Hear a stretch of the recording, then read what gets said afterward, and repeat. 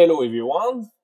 For today's video, we're gonna continue the tutorial. So what we're gonna do today, it's so finally, when we finish the last episode, we make the user can favorite a pose, and we increment or decrement the favorite count of the pose. But the thing is, what I really like when I work with the front end, it's when my backend developer make my life easier. And one of the way to make it easier, it's sending which pose is the favorite of the user. So what I mean about that, it's example right now. So this is where we left the last time. When I send, this is what I got.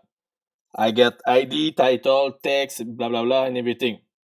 If I favorite a post, I'm going to favorite a post here. Now if I send, here you see this post now, it's favorite. Thing is, did I favorite that? Because why I want to know that? It's because maybe I want to show a red earth icon when it's favorite, and I outline one when it's not. And for now, the front end is going to be pretty hard to make it. Maybe like if you use kind of Redux, you're going to check inside his array favorite in the state if this post ID is inside his favorite. But I think I found a good way to make the life much more easy in the front end, and this is what we're going to do today. First thing, for make it happen, we need to make the route of the post to be authenticated. You can make that, and you can make a route where you make it work for the one who it's not logging and everything. But for now, we're going to make everyone need to be logged, and we're going to make a post method, a user method, sorry, and we're going to work on the controller. So first thing, go inside your module, go inside the route. It's going to be pretty simple. You take the alt GWT line 12 right there, and you paste it right here. So we want to be log here, and we want to be log here. That's it, nothing more. Just to make sure we work, I'm going to remove the authorization on my get, and I'm going to send, and I get unauthorized. Now if I put another authorization with my GWT, getting from my user logging first, don't forget to make that. Now I send, perfect. Now I can receive my post. Perfect. After that, jump on user model. Here at the bottom, now we're going to need to make finally a little method where we're going to just say if the pose we check is favorite of the user, if we favorite this one. So we're going to do is pose is favorite. Here, I'm going to take a post ID. And here what I'm going to do, don't forget the comma here. Here what I'm going to do, is I'm going to do if this that favorite that post. So when I say that, it's this favorite post. So I mean favorite that post here inside the user schema. If this favorite that post that index of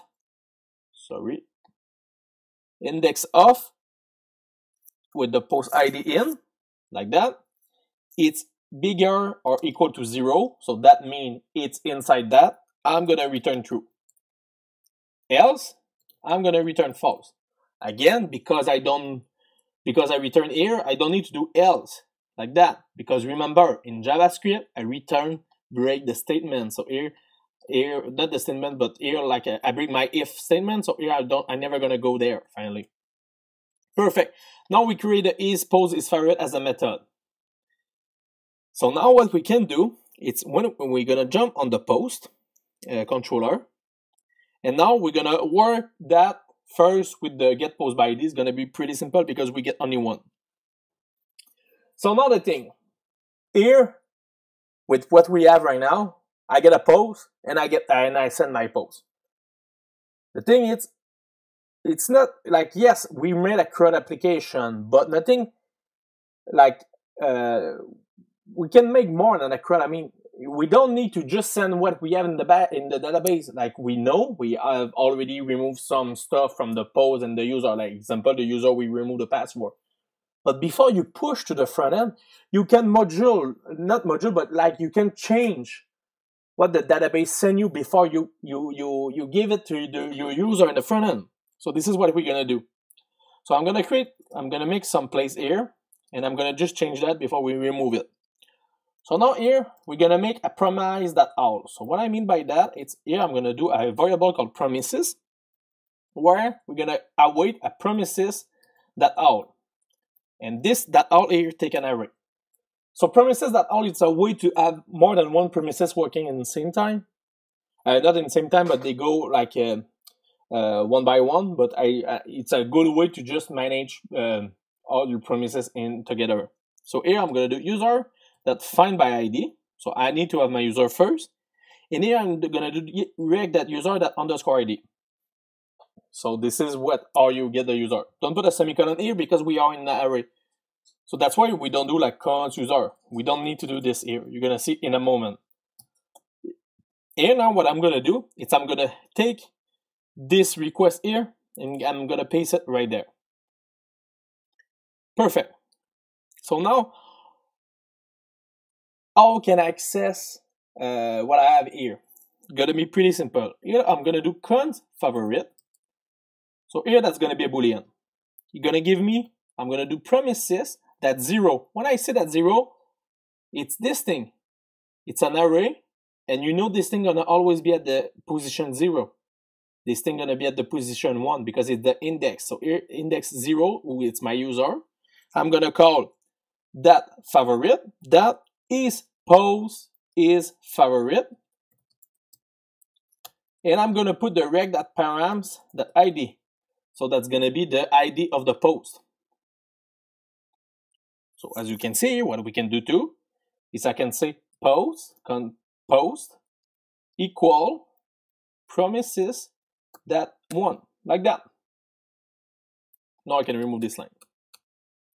But now I need to now the thing is I'm gonna showing you if I'm returning, because here what I'm gonna do, I want to mutate my post object here.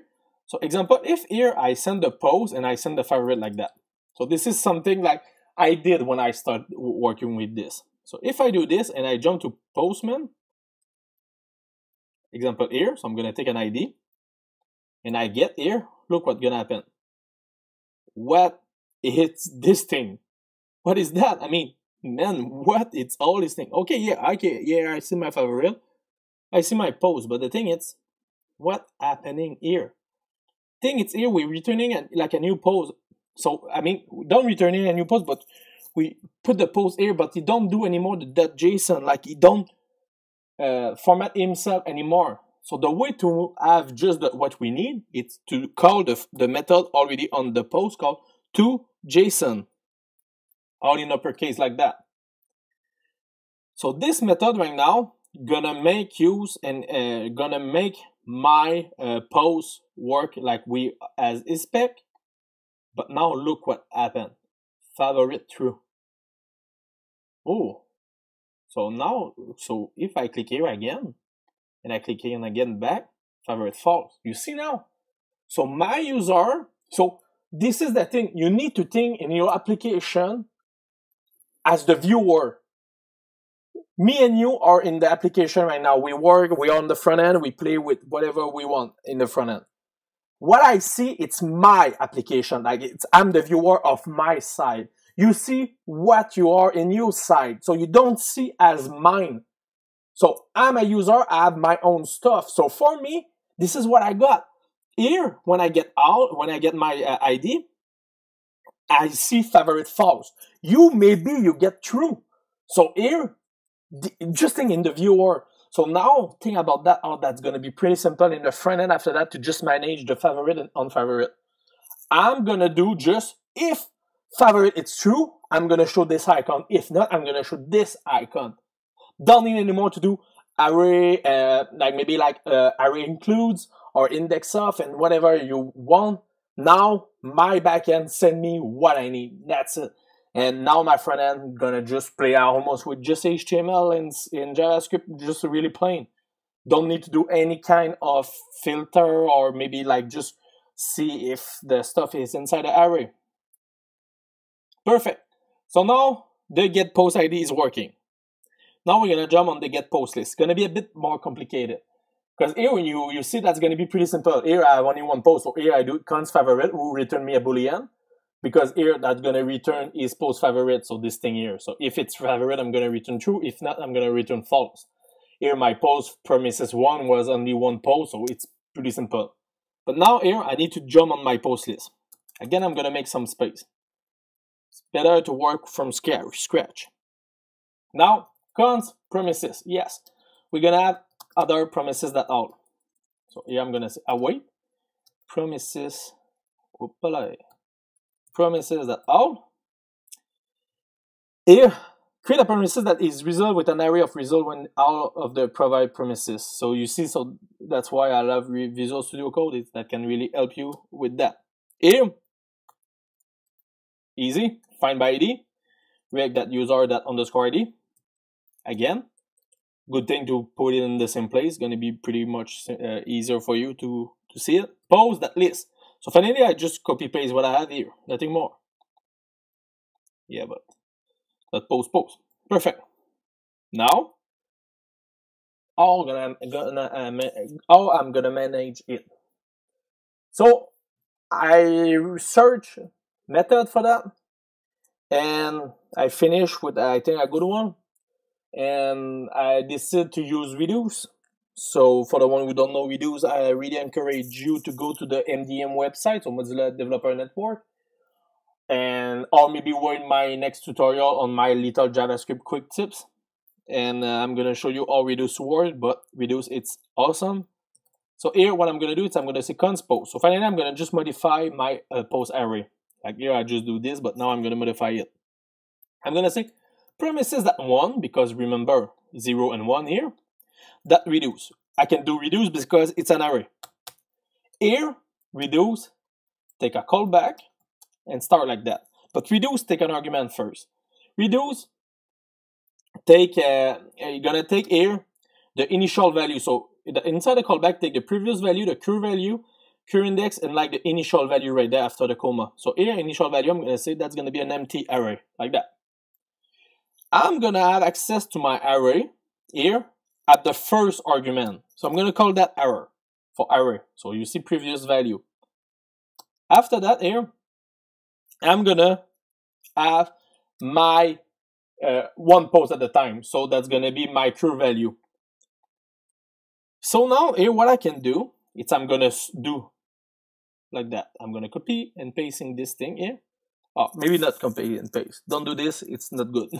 Here we're gonna do const favorite equal promises that 0, so the user, that favorite that is post favorite, and I'm gonna pass the post that underscore ID, because remember the post, it's only one, it's the current post right now, so it's a looping. Reduce, it's we loop here. It's a higher order function. Here now what I can do, it's R that push. So I'm gonna push a new object. I'm gonna do post, and I'm gonna do favorite. So here I get the favorite only for this post at the time. So this is like, that's one maybe gonna be false, okay, gonna be true, gonna be false. You see, like that's gonna loop over. And here, don't forget to return. Sorry. So now it's gonna be really easy. We remove this like that. Now, do you think that's gonna work? So we're gonna remove that here, and now I'm gonna send. Oh shit, what just happening here? What? It's all this thing. Oh, yes, I remember what you. Oh, yeah, to JSON right there. Yeah, I see that, and just because, man, I get stuck so much last time because of this, and I find it, and I just want you to be sure. I don't want you to go and Google after we meet together. I want you to know that. And now, wow, favorite false, favorite false, favorite false. You see? I think this one I like it. So that was the first one at the top. I like it. So now I'm gonna resend again. Now it's true. Yeah. So you see. Now example. Oh, I'm gonna like this one. This one I think that's gonna be a good one. I'm gonna like it. Send. Now I'm gonna send back. True. False. False. False. False. False. False. True. So yeah. So that was pretty like that. So as you can see, an important thing I want you to understand is, because I get this question a lot with some of my students. It's yes, but I mean, if you send through there, that's going to be true for your son. No, the app, it's for the viewer, it's for the one using it. So don't get in the habit about thinking about everything you send to the front end, it's what everyone gonna see. No. Yes, it's what everyone gonna see, but you can manage it to make it work only for this person. So I hope you enjoyed this episode. So let me know in the comments. Let me know what you want to see again. And now I'm working on a tutorial about making it in the front end for this one, because I almost done with my Meetup app React Native. And I know surely some of you have maybe disappointed that I didn't continue. So what I have built, I'm building right now the mobile app of this one. So we're gonna use this API we have already created. I think that's better to just make both together, and because start to get me a lot of time. So I hope you enjoy. Please subscribe if you didn't. Share and like, and I will really appreciate that. And have a good night. Bye.